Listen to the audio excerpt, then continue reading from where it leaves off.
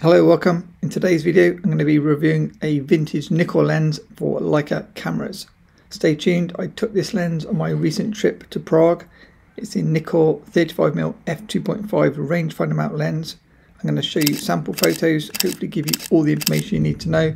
And I also used it on a workshop in London yesterday, so footage and sample photos of that coming up also. Hey guys, Matt here from MrLeica.com.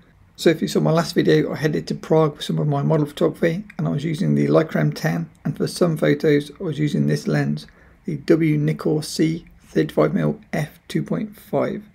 What can I tell you about this lens? It's a 1950s rangefinder mount lens with a 0.9 meter close focus distance, 6 elements in 4 groups and 8 aperture blades. This lens comes in various mounts, included LTO mount and Nikon S mount like I'm using. Here are some sample photos using the lens wide open on my Leica M10, and I've just added one of my Mr. Leica black and white presets. 35mm isn't my first choice of portraits, but you can take really nice pictures, as you can see from these few samples. I also did some normal photos, and there seem to be trains everywhere in Prague, so I was wandering around the stations doing some photos with the M10. These are raw sample photos, no editing, and I love the almost model train set look from those few photos.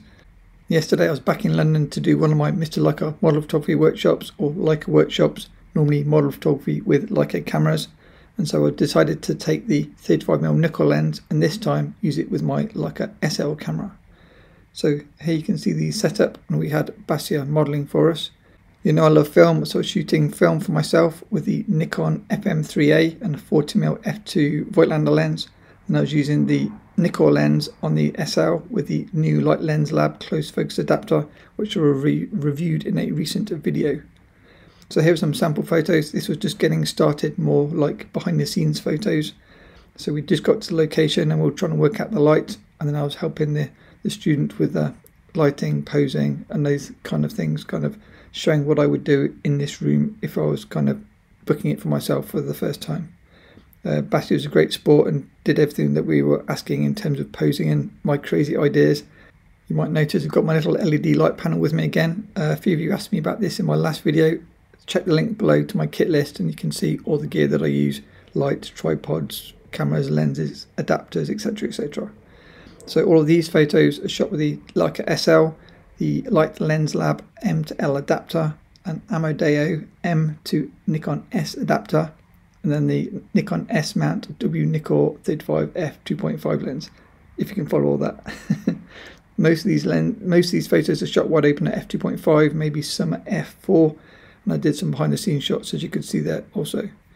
This was our setup for some of the photos, so I asked Basia to kind of look through the little hatch from the kitchen, and that gave really nice soft light from the front, from the windows opposite. I let my student shoot from his angle, like the main angle, and then I shoot off axis from inside the kitchen basically to show like a different angle, and they can see the angle that he was shooting, like the main angle. Again, I had my little LED light panel behind as a kicker light, just to give a nice bit of separation.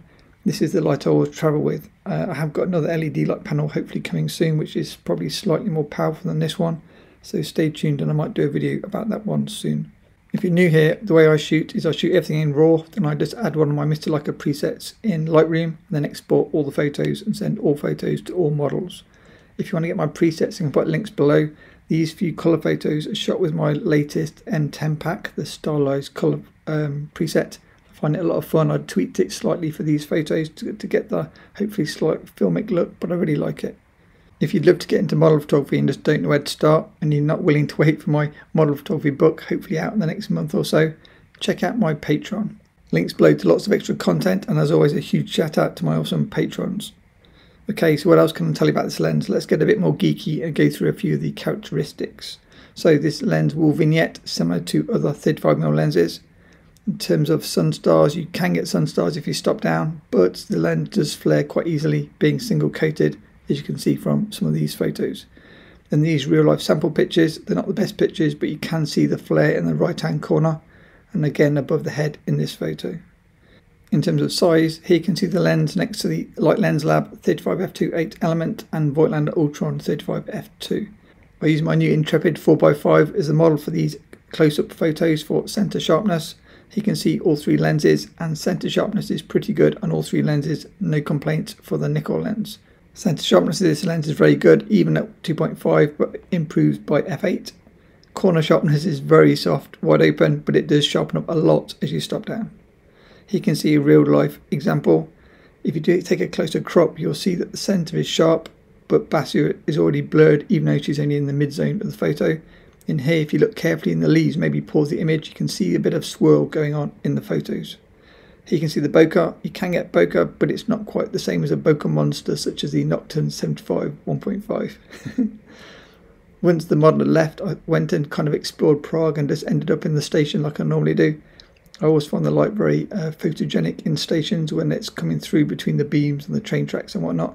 So these are raw photos, no editing, all shot with the Leica M10. And I really like the colours and lack of contrast from the single coated Nikkor 35 2.5. Again, these are also raw photos, quite like the colour matching. And here you can see a view through the Leica M10 viewfinder. As I say, this lens is rangefinder coupled. Again, a few more colour examples, nice colours from this lens, no complaints at all, and a really nice size as like a walk around lens.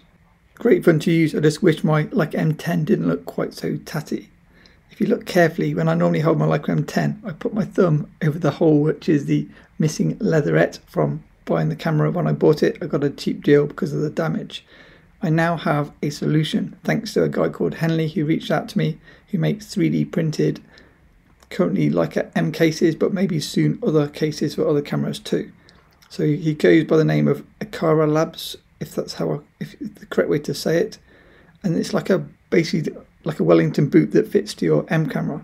It's really, really minimal and really lightweight, and so you don't feel like you've got it on, but it protects both the bottom plate and you've got the added grip, which is the main reason I'm using it. Well, also, and to hide the mark on the front.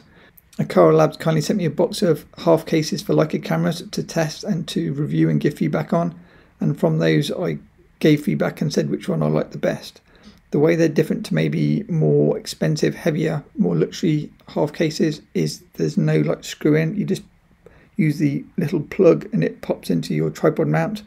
So it's not a secure way to hold the camera, but he does make a version which has got a lug on one end, which would then make it slightly more secure. I wanted a copy without the lug and with the grip, so super minimal, but with the benefit of a grip for a bit more added support. I'm really happy with this and I highly recommend them. I'll put a link to Akara Labs below. This is not sponsored, I just thought I'd give them a bit of help and share it with the Leica community for anybody else wanting an affordable half case for their Leica M camera. Thanks for watching, and you might enjoy this video next.